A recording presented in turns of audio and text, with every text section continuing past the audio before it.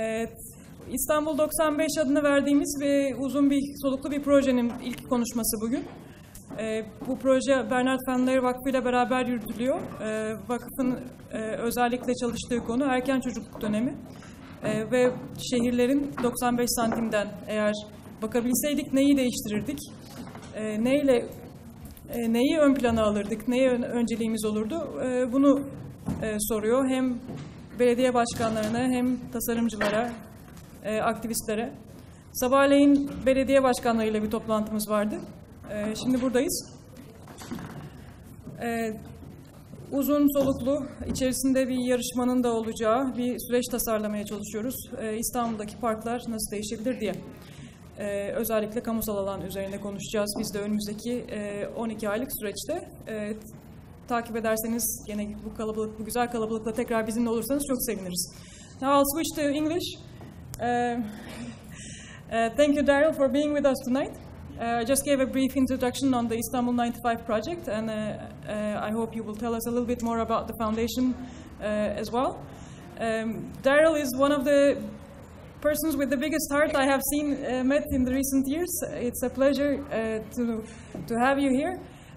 I think the story he's going to tell us is of building about 17,000 parks in the US, but at the same time building that with the community. And I think it takes a big heart to do the type of work Darell is doing. I thank you for that. I thank you for sharing that with us today. Stage is yours. Great. Thank you and good evening. Can everybody hear me? I'm also excited about being here, and I must admit I didn't think that I'd see so many faces out there. So I know that one of the choices that you have is how you choose to spend your time, and for you to come here tonight really honors the work that we're trying to do. I'm with the Bernard Van Leer Foundation, particularly a program called Urban95, and the foundation has been around for about 60 years, and it really was started by an industrialist. And the industrialist was really interested in, particularly right after World War II, how to make the world better. After he saw and knew so much decimation that had happened, how can humanity heal itself? And the foundation was started after that experience and the success of his business.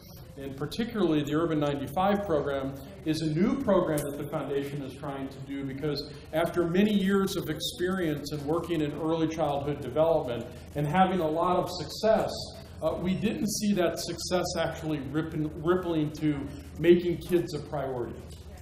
And if we made kids a priority, how then might we redefine resources and redistribute resources for them in a different way? And so Urban95 is literally looking at the world from 95 centimeters. And what would you do differently if you were looking at the world through those lenses? Interestingly, the only maybe thing that we all have in common is at one point we were 95 centimeters.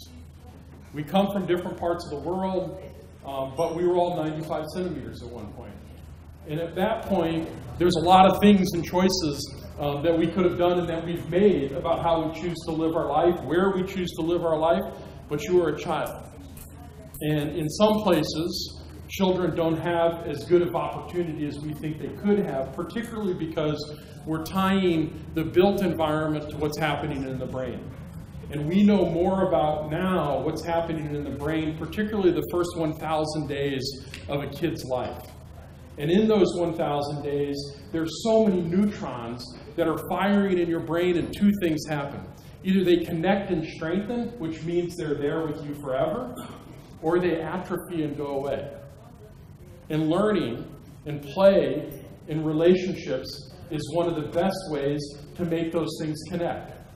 And so as childhood is changing, we want the built environment to keep up with the changes, but also make sure the built environment works for the youngest amongst us. And so Urban95 Istanbul and our Istanbul program, who's led by my colleague Yeet back there, is really trying to change the conversation on one hand, and that conversation being that kids matter, and all kids matter, and particularly the youngest amongst us. pregnant women, babies, in that first 1,000 days, how can we be more intentional about directing the built environment that set them up for further success? And I'm going to come back to that in a minute, because I'm going to take you on a little bit of journey about how I got here. And it goes back a long ways, where when I was 1 year old, my mother gave birth to the youngest of us Hammond kids, and I was the 7th, so the 8th was on the way. And my father left my mother and our family to care for ourselves. And my mother, for as hard as she tried, had a nervous breakdown and could no longer care for us. So I got shipped 4,000 miles away from where we were born to a group home. And it was a community that for 14 years raised me. It wasn't like a community maybe that a lot of us are familiar with homes or apartments and moms and dads and brothers and sisters, but nonetheless it was a community. And it was through that community that embedded in me this strong ethic of it was a community that raised me, and when it was going to be my opportunity to give back, I needed to give back so that any other kid like me got as much equal opportunity. I went to college, dropped out, flunked out, got kicked out. The story has changed over time with the more success that I've had. I then went to the south side of Chicago. I was literally 19 years old and started to organize on the south side of Chicago through a different means. And the means was, instead of asking people what they didn't like about their space, what was going wrong about their space, what they may fix about that space, we said, what do you like about your space? And interestingly, it didn't take them long to come up with great ideas. We asked them, what skill do you have that maybe people don't know that you have? And it was interesting to watch them delight in somebody asking them that question to try to discover something different about them as a human. Not just as a research subject, or not just getting information from you. And from that, what we started to see was amongst these communities that a lot of times get beaten down and beaten up in the media, and they do it to themselves, we saw a lot of strengths. We saw a lot of gifts. And so we started to connect the people who wanted to learn to cook with people who were in their same building that were great cooks and were willing to teach other people how to cook. We started to connect kids to musicians that nobody knew played the guitar or the piano, but they were willing to share their talents and skill with somebody else. And before you know it, how the community saw themselves, not about how everybody else saw themselves, but how they saw themselves started to change.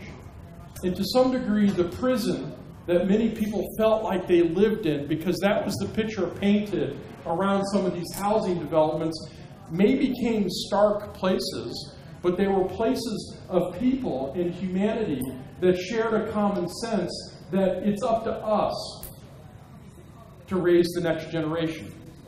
It's up to us to make sure that our future generation is maybe better cared for than our current generation, but we're not going to complain about it. We're going to do something about it. And so as an organizer on the south side of Chicago, I had this epiphany where I was looking for something that was a definable project on a definable timeline. Because a lot of consultants and research institutions go to places like this and they ask these questions, and then maybe master plans get developed and little action takes place. And I was more about the action. And I was more about how we could get the community to continue to fight for something than fighting against something. So lo and behold, we started, it wasn't me who came up with the idea that regular community members with no technical skills, with enough of them, and the right type of coaching, mentoring, and support, could actually build a playground together. And over 20 years, we literally perfected that process to over 17,000 playgrounds that our organization was honored to be a part of all across North America. And the recipe was really simple, to be quite honest. It's meeting people where they're at, don't making assumptions about what they know or they don't know. It's about giving them a common cause, the well-being of kids.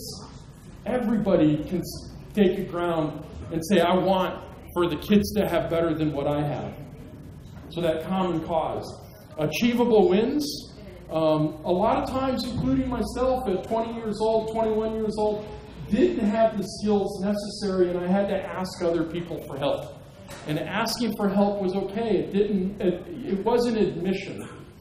It was more of a vulnerability. And if you allow yourself to be vulnerable, the help comes to you. But a lot of times, when it's the type of people that we're trying to organize, that vulnerability is really painful because everybody has imposed things about them on them, and they've never really owned it. So asking for help was really challenging. So giving them achievable wins that really make sense for them, that build confidence. And the achievable wins could be things like, I've never been on a food committee before, but if you want somebody to volunteer, the best way to get them to show up is tell them that breakfast, lunch, and dinner will be provided. And if you don't provide food, it won't be as good of an experience. If you provide food, people will show up and they'll stay.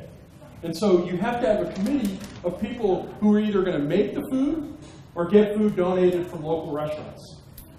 And for somebody who's never asked for a donation before, even if it's a monetary or an in-kind contribution, or ask somebody to volunteer, that could be a really intimidating thing. But doing it in such small steps, where you set it up where they have success, or if they don't have success, it's such a small failure that they're willing to do it again, versus the overall project being a failure. And so those achievable wins build onto this thing of the final step was this cascading steps of confidence and courage. And when you have confidence and courage, no matter where you're from, what you're doing, if you're a university student to a university professor to a CEO, the things that you do and how you do that and how you walk around, carry yourself, and what you do is absolutely transformational. And that's what we wanted to do in these communities. That's what we wanted to see kids to see in their parents, for kids to see in their neighbors and their grandparents, that confidence. So much so that one of the first projects that I worked on was in San Antonio, Texas. And a woman was 72 years old, Ray Hood, when I met her. And she talked about literally a train track that divided her mainly African-American community with the other side of the train track being the highest income in San Antonio. And for safety reasons, they built a fence. But on the other side of the fence and this train track happened to be the nicest playground in town. So her kids could no longer cross the train tracks and play at the playground anymore. And she asked them to take down the fence, and they said no, for safety reasons. And so at 72 years old, as an elder in the church, she went to look for another solution. And before finding us, she said, the need in the community is a playground. We're going to get a playground is equally as good as the playground on the other side of the track.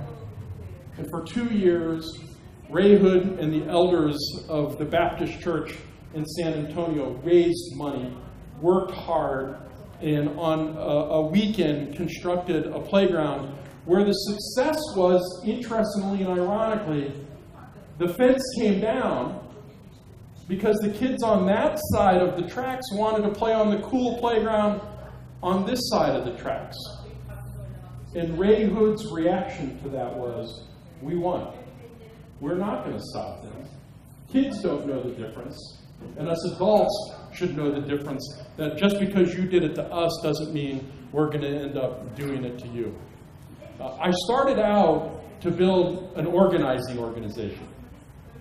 And the playground was a byproduct of getting people to come together around the common cause, the well-being of kids.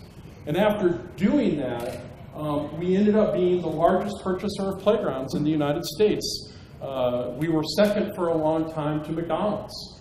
And we actually surpassed McDonald's in purchasing of playground equipment. And it really led to this awakening as a nonprofit organization to say, how do you become a market maker? And the market maker being, is there more need for just playgrounds? Or should the playgrounds that we build be actually better playgrounds? Because if we're really honest with ourselves, and as many playgrounds as we've built, not all of them got maximized and used as often or as much as we would have liked them to be. Because kids' play patterns were changing. Childhood was changing. And playgrounds were not. Actually, they were changing for the worse because the safety standards was making it even harder to innovate, be creative. And the industry didn't want to take any risk, didn't want to take any liability. At the same time, the organization didn't want to lose our focus on community building. That's what brought us to where we were at, and we just needed to figure out how not to lose that, but at the same time, build better playgrounds. And in building better playgrounds, we went to the industry, we asked them to do design competitions, and frankly, we got more of the same. Nothing new.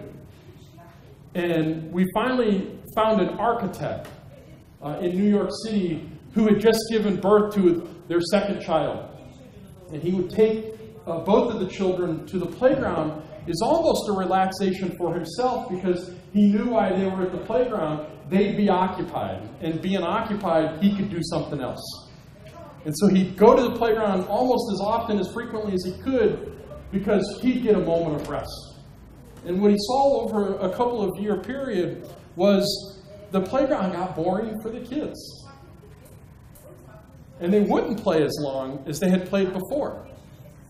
And he wasn't getting the rest that he actually needed and deserved and desired to be able to get that.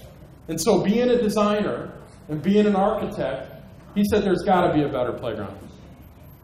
There's got to be a better playground. And he took pen to paper and he designed all these sketches. Yet he'd go home and he'd find his two kids who were increasingly almost every day taking every box that they had in their New York apartment and turning it into a tunnel, a cave, a castle. And these cardboard boxes kept them interested, engaged. It flared their imagination. It made them cooperate and collaborate. And he said, the playground of the future is cardboard boxes. And from cardboard boxes became a product known as Imagination Playground, designed by the architect David Rockwell.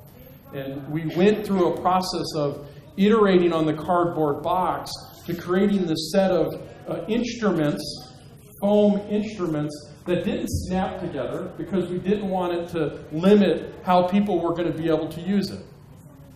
We wanted it to be anything a kid could make it to be. We wanted it to be, or specifically he wanted it to be, something that his kids would play with. And if they played with it, they'd play with it for a long time. And by playing with it for a long time, and very often, they were also building their brain. They were figuring out problems. They were communicating and collaborating with each other, sometimes verbally and many times not. They were building pride in their own work. And so KaBOOM as an organization actually brought that product to the marketplace and built a for-profit business out of that. And at that time, the playground industry was thinking that they may lose us as a customer and said, we better get serious about actually thinking about what is the public playground and public space, playground of the future, and work differently. But that's the power of a nonprofit organization that doesn't lose where it's come from, yet at the same time recognizes where it's at, and then tries to use its influence in a different way. And in that different way, we probably weren't as successful as we had wanted or had hoped, to be quite honest. The product is a great product. It sells very well. It's all over the world. But it's not scaled enough that's changing the way kids play. And so what we came up with on the next point was we have good community building. We need not just more playgrounds, we need better playgrounds. We decided to go to the actual experts, kids themselves. Because who we would talk to about playgrounds before them was the people who were buying them. Parks and Recs department, school maintenance staff, a facilities department, a general developer or contractor, and they were guessing what kids may want. They actually didn't know what kids wanted. And the difference was you had a customer who was paying and a user, and you had a broken link that the customer who was paying didn't actually know what the feature or benefit was going to be for the user. And the user was voting with their feet by not staying at the playground very long, or B, not coming back as frequently as they would to the cardboard boxes. And so we started to, again, have this inquiry about if we talk to kids and ask kids, what would they tell us? And what they told us was really interesting. It came down to they see the whole playground. The whole city is their playground, not just the park or playground that they maybe go to. And I'm going to show a couple of slides just on this. But essentially, this is a decision tree that talks about if we need kids to be active minds, active bodies, and socially active together, they need to play. Play is a great antidote, and I could go into all of these statistics about why play matters, but I'll let you, this is not a speech on play. But the decision tree for play has all of these yes or no prompts. And in a lot of times, once you get to know, play doesn't happen for kids. So you have to decide to play, you have to get ready to go play, the weather becomes a factor, the distance becomes a factor, and all of these things become factors that kids don't make. The adults are making it for the kids. And so this hassle factor, ironically, stops in what we found, a majority of the instances where the parent knows it's good for the child to go play and that they should go play, the hassle factor gets in the way of them actually going to play because it's a burden on them. And so out of that came some inquiry around this notion of walkability, bikeability. What is playability? And if the kids see anything that they do along the way, like going to the grocery store, standing at the bus stop, going to a laundromat, as play, why aren't we thinking about those places for kids to play as well? And the three factors that you can see there is that we found that parents told us that play gets lost in daily schedules, which is that time crunch. And we all do this ourselves. And as our schedules start to overwhelm us, the choices that we make is about what's easiest. And play was not the easiest choice to make. It's hard to know if you're playing enough. And a lot of times, particularly when we're thinking about childhood, one of the things that's happening is that everybody wants an immediate benefit. If I read a book, what do I learn? If I play, what benefit do I get out of it right now? It's like grading a test. What's my grade? Play, a lot of times, doesn't have that immediate benefit. It's the long-term and cumulative benefit that's happening both to their minds, their bodies, and their socialization that adds up. And again, the hassle factors get in the way. So we started to think about play everywhere, and three things became true. We needed to foster play everywhere, make cities family-friendly, and create this corner store of play. And this is when we really started to think about this and took an interesting inquiry into where kids actually, what do they do during the day? You know, particularly low-income kids or informal settlement kids. Who are they with? Where do they go? What does that look like? And we went and followed a whole bunch of kids. And how long were they here? And we followed them over and over, day after day, week after week, and month after month, because we wanted to not make a snap judgment, but we wanted to recognize patterns. And in recognizing patterns, what we generally found was the greatest moments of frustration for their parent also became a frustration for their kid, that if you turn those into moments of joy, standing in line, waiting for a bus, waiting for your clothes to dry, it could be a positive experience both for the child and for the parent. And so we were putting play everywhere instead of making them go to the playground to get play. And interestingly, when we started to do that, they exercised this play muscle where their benefits were much more obvious. They were happier. The parents were less stressed because they were happier, and they weren't required to do as much caregiving for the parent. And I say this because I know many of you are interested in design, architecture. We came up with the 6 different things that we didn't see was being, for child-friendly cities, as kind of principles. And the principles are actually quite easy. Convenient. Is it easy to get to? Because if it's hard, you've created a hassle and a burden. Is it inviting? Does it say kids are welcome here? Or does it say play safe, don't run, don't jump, no kids allowed, no skateboarding? If we put out those messages, sometimes kids are actually going to believe us and not do those things. So you literally have to provide an invitation for them to do that. This next one is around wondrous. And this was the most surprising, actually, to me, that kids seek mastery. And mastery means increasing levels of challenge.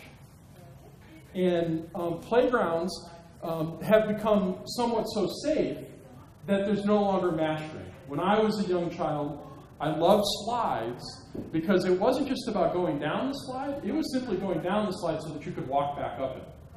Now, it's hard to walk back up the slide because you've got to put a safety hood on there, which requires you to sit down when you slide, makes it harder for you to walk back up. Kids know what's happening. It's so safe that they opt not to do it anymore, and it's no longer wondrous, and you don't seek mastery in it. Which is why video games is such an interesting thing. I often get asked the question, what's the best type of play for kids? It's actually a rather simple question. The best type of play for kids is all types of play for kids, not simple one type of play. And the problem that our world is moving towards is that we're giving all of one type of play.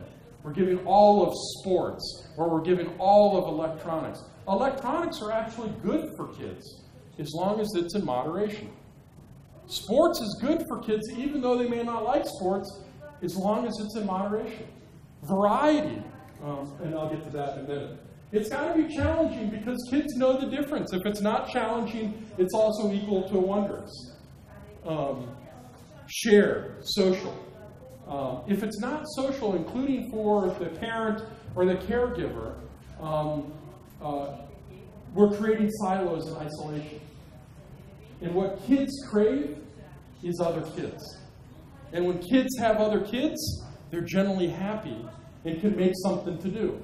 So how in public space, how in playground design, are we either encouraging socialization or discouraging socialization? And frankly, we do a lot in public space design that discourages socialization. If we don't want people to sleep in benches, we put bars so that only one person can sit. And go to any airport in the world where there used to be long benches, but now they're individual seats. The reason they're individual seats is we don't want people sleeping on it if their plane is delayed and they have to sleep overnight. We do a lot as designers and architects to prevent socialization. How can we do as much thinking about positive interactions of socialization? After the riots in LA in 1996, there was this movement that literally went through all the vacant lots in Watts, the community where the riots actually took place, and paved them over and fenced them. And the reason they paved them over and fenced them, they didn't want people to congregate. They didn't want people to socialize. They were trying to drive people away from public space instead of making the public space inviting. Because what happened when people came together in public space, they weren't happy with what was happening and started to demonstrate. The final point, is it unifying? Does it bring the whole community together? And you really want the whole community to be involved. And Urban95 is specifically bringing to the conversation and to the table very young kids who aren't often at the table. I'm currently working with somebody who went to 2 international schools, Harvard being one and another school in the Netherlands. He has 4 years of undergraduate, 2 years of master's, and 3 years of his doctoral thesis around planning cities of the future. He's never once had a class that had kids as part of the discussion or conversation. How can we think that he's going to be able to make good, informed decisions about child-friendly cities in the future if he's not talking about kids? He's admittedly said they've had a lot of conversation about disability, wheelchairs, and certainly that's important, and a stroller is acting much like a wheelchair. And elderly. How do elderly get around the city? What we need to, in our opinion at Urban95, is that not just that a city that works for an 8 or an 80-year-olds, but literally an 8-day-old. One of the things that I've certainly learned, having been involved in this for 20 years, that I recognize that I've been part of the problem for this, not part of the solution. Because 20 years ago, I should have been thinking about what's the best play experience along with 5-year-olds and 8-year-olds and caregivers, where babies going to be incorporated. And we built over 17,000 spaces without the intentionality. Kids aren't pieces. They're whole. Yet a lot of times as society, we treat them as pieces, programs. You get this program, or you get that program, or you get this activity. They're whole kids. And our solution needs to be whole communities for whole kids, which means the youngest amongst us and the eldest. And how do we design that into our public spaces so that literally an 80-year-old and an 8-day-old could sit together or sit apart, but have an enjoyable experience in those. So Urban95 is this inquiry about more and more kids are living in cities than ever before. Many cities are not experiencing the actual blight that used to happen, where young people, professionals, would move into the city, and when they started to have kids, they'd move out. That's not happening. And more people are moving to cities. You know, the statistic is that by 2050, 80-some-odd% of the world's population are going to live in cities. And when you think about cities of this size, 15 million, when you think about the city of the size of Delhi, 50 million, and you start to project that into the future, we certainly have to do things differently. We have to do things differently going forward, and we have to do things differently to what we've already got. And I would say that it's probably not going to be people like me who are going to come up with those ideas.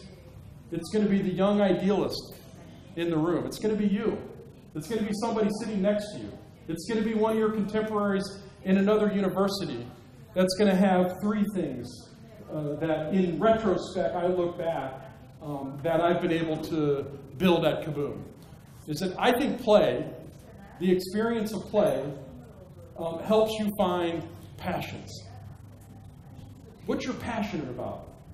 Maybe not what you're good at, or what other people think you're good at, but what are you passionate about? What do you want to spend your time on?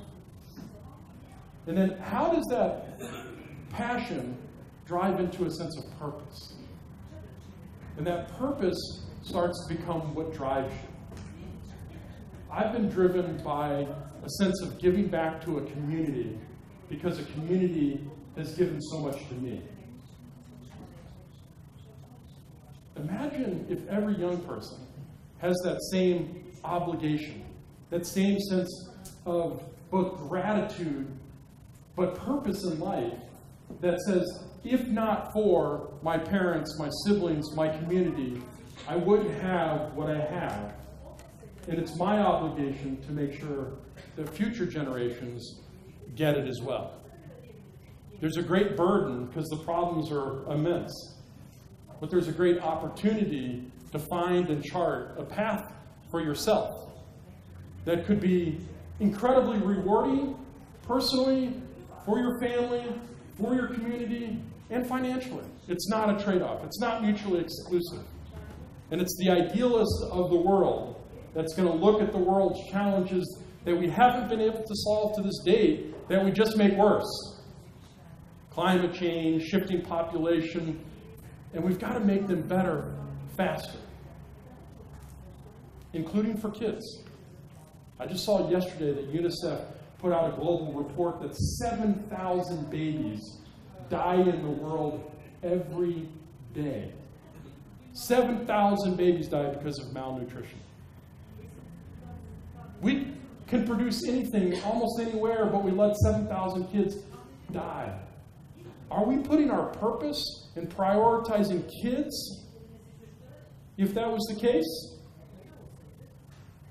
When we put our will towards things, we find levers large enough to change the trajectory and to lift any weight that's possible. If we find the will to do it. I'm joyous that I certainly found my path along the way, and in finding my path, I've been able to make a small dent in the world. And if the dent that I make here tonight is simply by one of you or two of you say, kids, the elderly, community, homelessness, whatever it might be, is something you want to commit your life to, I feel like I've done my duty. And secondarily, if you commit to looking at Istanbul and wherever you live, and what street do you cross, what do strollers experience look like, and how can I make that better? How can I make a young father who's carrying a newborn, and the newborn may be crying, to not shush it, as sometimes we do in public space? How do we make sure with our own eyes we make kids visible in communities and highlight the caregivers who are caring for them? Because again, no matter where we've come from, the only thing in common is that we were all kids once. We may not all be parents in the future, but we were all kids once. And I could go on forever, but I want to hear what you have to say. I want to answer questions, debate, discuss. What do you have to say?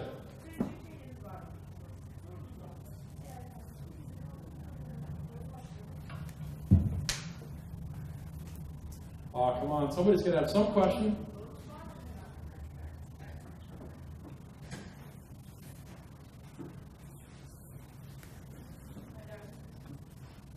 This is I think my question is, you have a delicate balance of working with both policymakers and also communities. And I think I would like to hear a little bit more. When did you decide to put your effort into actually the policymakers? Because you started from the community side, but then where did the shift happen? So good and fair question. I think two things. One is that what's true for one audience doesn't necessarily mean it's true for another audience. And you have to figure out the audience that you're dealing with, how to authentically engage them. So we perfected, I think, at KaBOOM, how to engage an audience at the community level. How to really co-create things. That in the co-creation, we're not just making them unwilling participants in the change that we want to see. We're making them co-creators in the change that they want to see, and then prioritizing the things that they need. And then over time, though, what became increasingly more frustrating at KaBOOM was the more playgrounds that we built, the more requests that we got. And so as a nonprofit organization, we had to literally continue to stop and ask ourselves, what problem are we trying to solve? But more importantly, what scale are we trying to solve it at? And in the latter point, if we're simply boutique, bourgeois, and build nice playgrounds, that was good. But the frustration of having more demand than what we could meet and not figuring out how the demand could be met other places, shame on us. And the other place for us was policy making. And if we had good policy making, we could both prevent problems from happening in the future in terms of, for instance, two examples. When neighborhoods are being planned, we generally don't plan where the nursery schools are going to be. But we should understand who's living there, who do we think is going to live there, and where is their nursery school going to be at before we even break ground on anything else. So policy making sets barriers to master planning and building communities. The second one is if we have an elementary school, and in many communities, costs and time and space are constricted. We don't have as much space, and we don't have as much money to do everything. So if we build a school, and in many cases we don't build playgrounds with that school, but in the cases where we do, how do we make sure that that playground is used when the kids can benefit from it most, which is after school and on weekends and during summer breaks and holidays? It's more frustrating than not to see a very nice playground at a school behind a fence, and the community arguing that they have no place to play. They have a place to play, but we haven't figured out what's the best means and way to open up that schoolyard to make it a community playground so that when kids are in school, it's used by the school, but when the kids aren't in school, it's used by the community and the kids who are in the community. We can figure that out. That's a policy level decision around maintenance, liability, design, co-designing the function. You would design the playground differently. Maybe instead of putting it in the back of the school, you would put it in the front of the school. Maybe you would separate it further away. Interestingly enough, we did do one experiment on this in Jackson, Mississippi. We built a playground. It was open to the community, and the playground was like 100 meters from the school. And initially, the teachers hated the idea. I got to send my kids out to school, and they're going to go there, and then I'm going to tell them to come back, and they're going to get here, and they're going to do it in 20 minutes? The unintended consequence, which nobody knew before we did this, was we went back a year later, and we asked the teachers, what do you think of it now? And they said, brilliant! You knew about this all along. We knew about what? Well, the kids come back from that run back, tired. They sit in their chair, and instead of working the wiggles out, their wiggles are worked out, and we can get back to educating them. So the unintended consequence of placing further away actually gave this transition zone that was better than having it right next to the school, which was where it was before. They get done playing, the whistle blows, they got to go inside, and they're not done yet. Now they've got this transition process back into the classroom, and they were more able and capable to learn quicker. And it was the teachers who witnessed that. That wasn't a research project, and it wasn't even intentional that we did it that way, to be quite honest. So from a policy making also gets to resource allocation. And I think it's fair to say this. I saw on the Istanbul95 website that you look at the concentration of where young kids live, you look at the concentration of income. It's no coincidence that there are more and better playgrounds where fewer kids live but higher income kids live, versus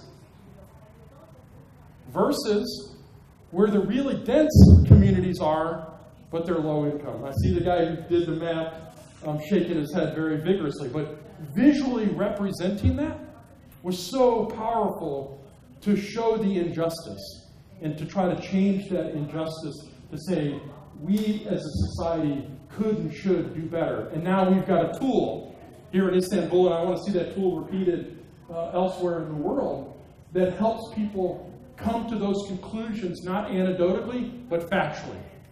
Because we have data to prove it factually. Other questions? We are coming from a non-profit organization about kids, and we are running a project about making space family-friendly too. Not much as we do, but we are trying to. We are very hard times keeping the community and to start helping the community helping.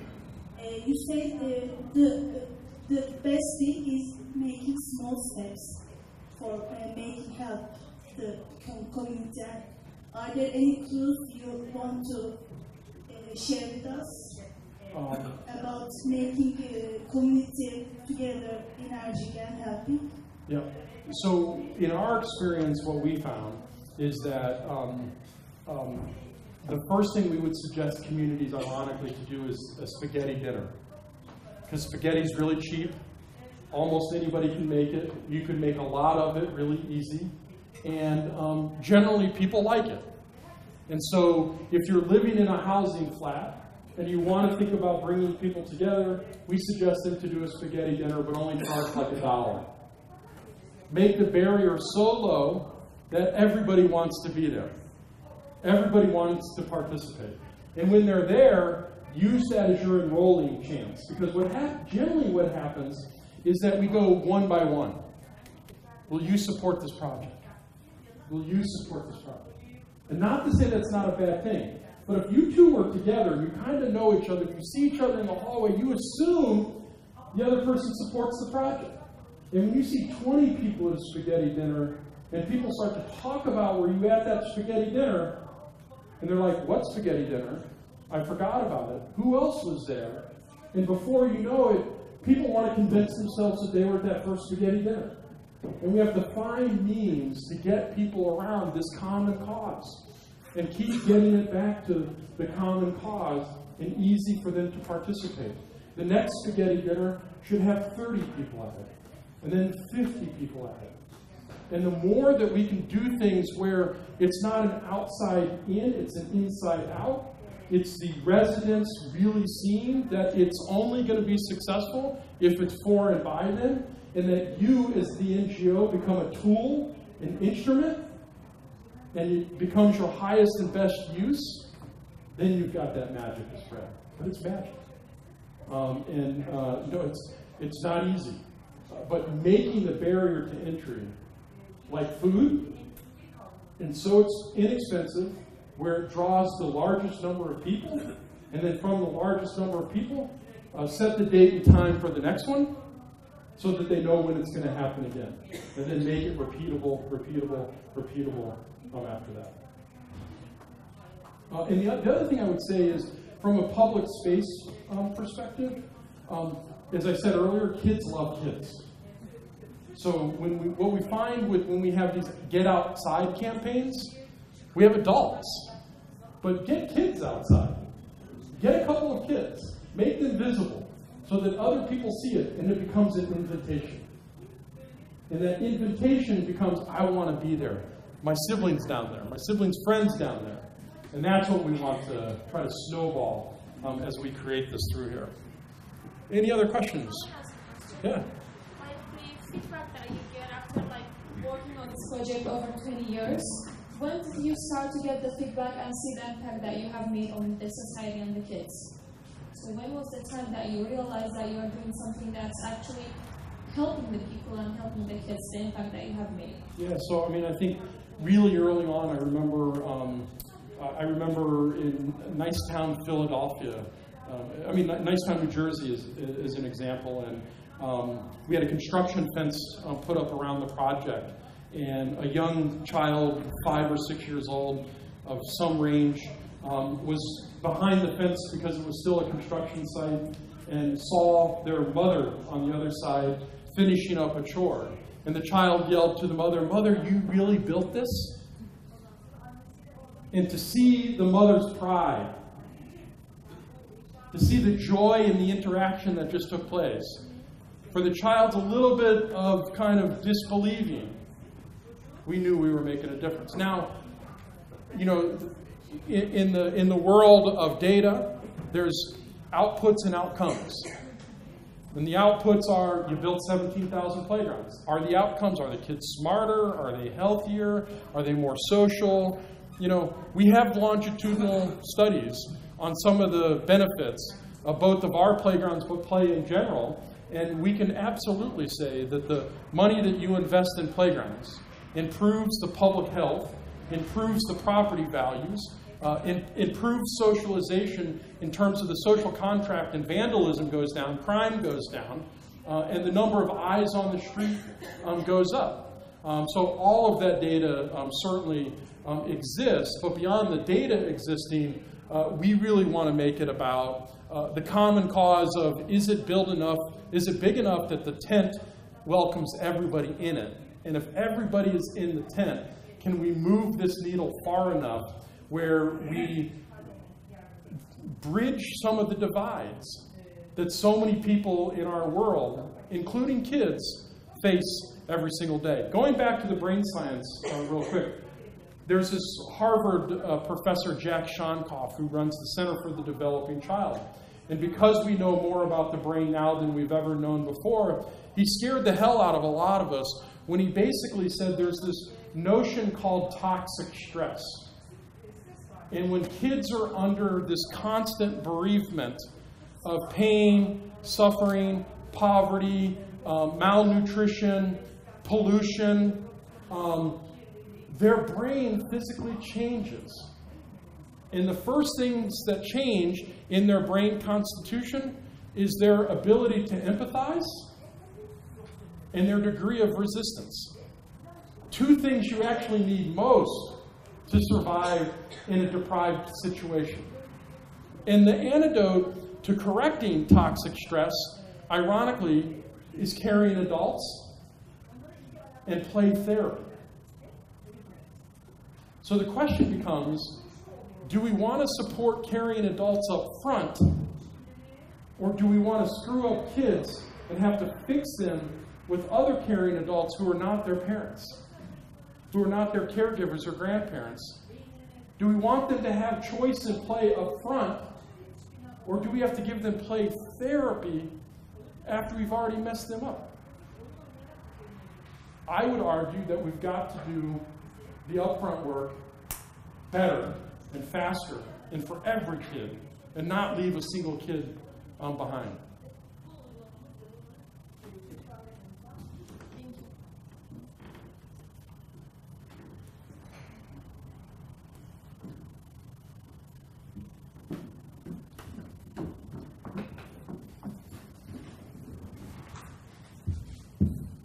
Thank you for this inspiring talk.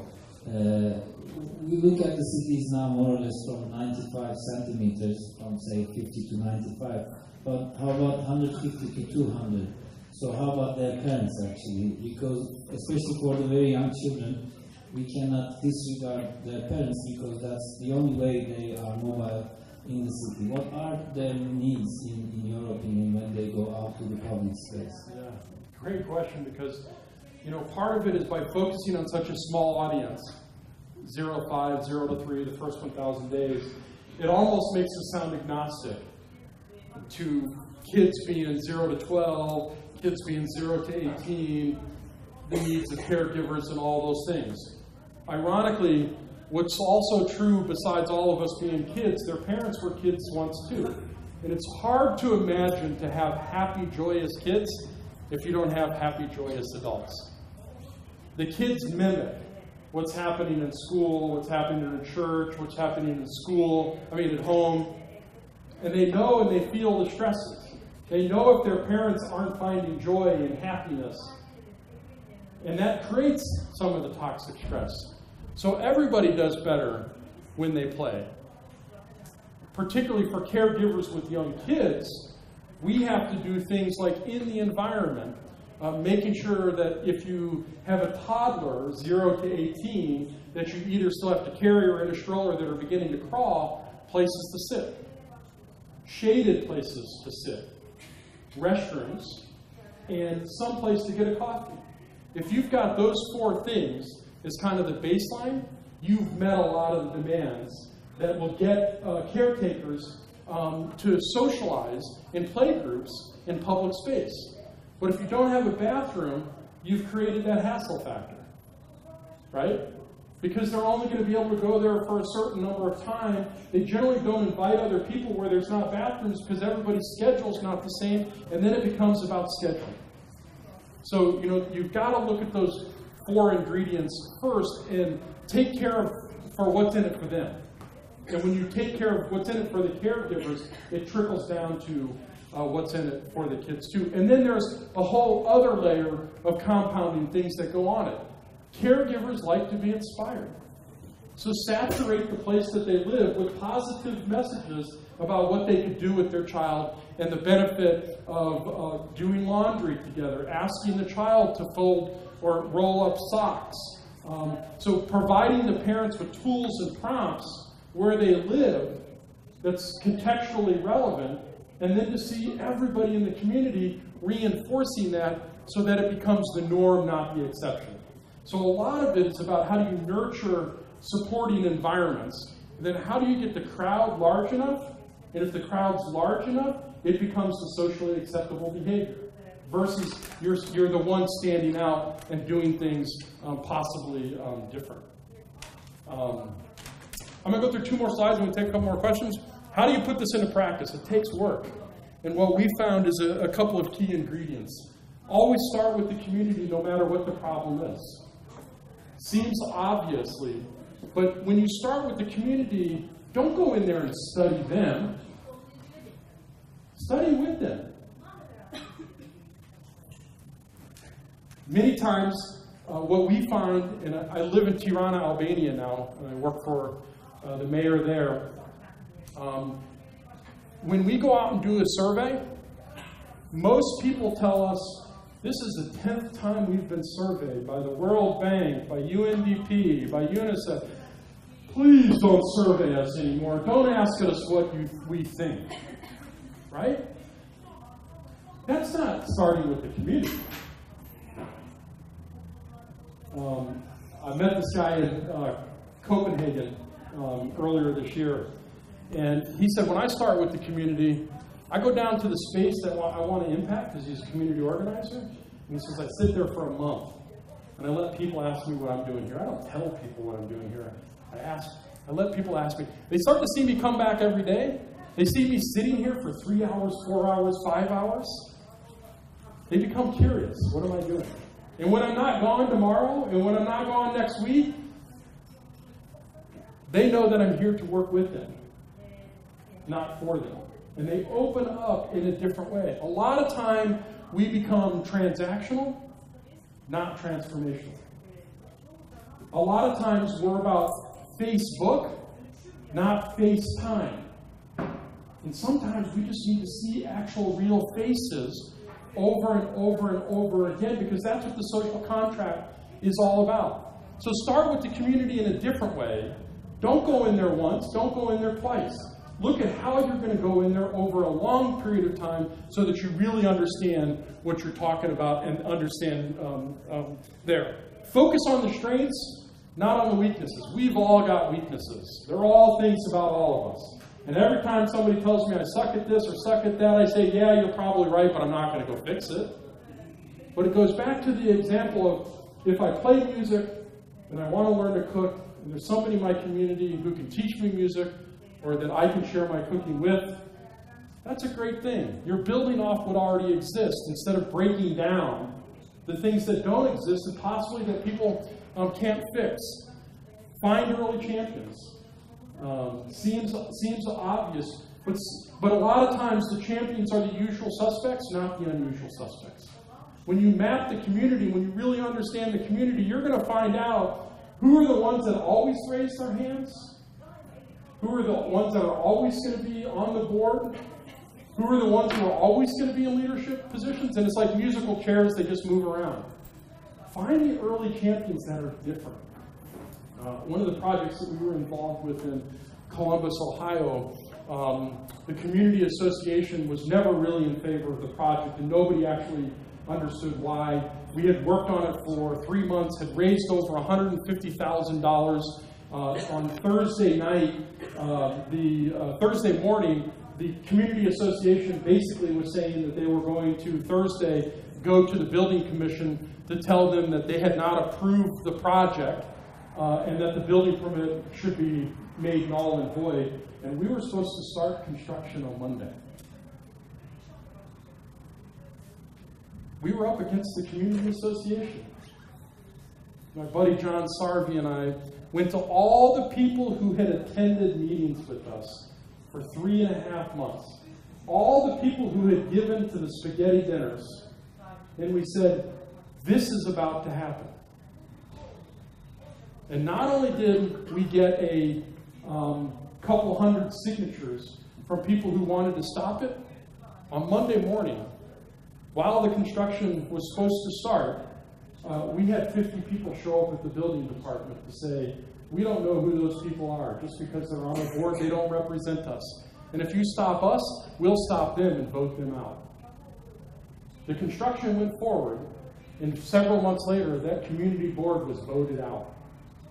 Don't go to the usual suspects. Find new suspects in different ways. Co-create, I don't think I have to say as much about that, but the one thing I do want to say about this, particularly as design professionals, is that sometimes we know what works and what doesn't work, and it's how you share that information that allows people to make the best choice for themselves. For instance, if you're building out of an equipment catalog, there's a whole bunch of fancy things that are in there that are expensive, that might cost more money. It's a trick. It's where the manufacturer makes their margin. And so the more times they show it in the catalog, is the more obvious it becomes that that's what they want you to buy. But as somebody who's built an awful lot of playgrounds, and then after building the playgrounds, day after day, month after month, year after year, visiting the playgrounds and watching who's using it and how it's being used, I know what equipment generally works for who, and which equipment doesn't work, and why. And just because it costs a lot of money doesn't mean it's the best thing.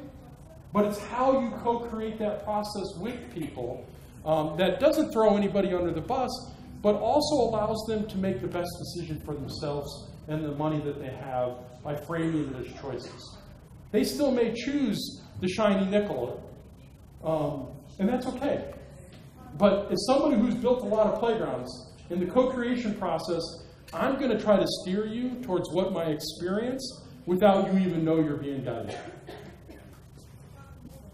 Final things, embrace change and flexibility. The world is changing faster than it's ever changed before, and we have to deal with it. What works today isn't going to be the same thing that works tomorrow, and what works in Istanbul may not be the thing that works in Tirana. The thing that works in Tirana may certainly not be the thing that works in Copenhagen. We have to be flexible, but that doesn't mean we change our principles. Our principles remain solid. How we do it may change. Think long term. We had this. We were in a meeting this morning with Park and Rec professionals, and the first question they ask is about maintenance. And if you're a Park and Recs person, the first question you should ask about is maintenance, because you're responsible for it. And you're not just responsible for one park, you're probably responsible for hundreds of parks. And do you want to spend all your time fixing problems? No. So as advocates, we have to help them solve their problem by talking about and not hiding maintenance costs money, maintenance takes time, but what are the best decisions that we can make in terms of maintenance up front? Than dealing with what we know may be problems down the road, but we're happy that we built this thing that can go in another catalog. And again, if you're just doing research or if you just want a project for your portfolio, you're going to think short term. But you're short-terming the community, and that's not what they need. They need long-term engagement. Owners build community. And I would say this final one, measure individual and collective impact.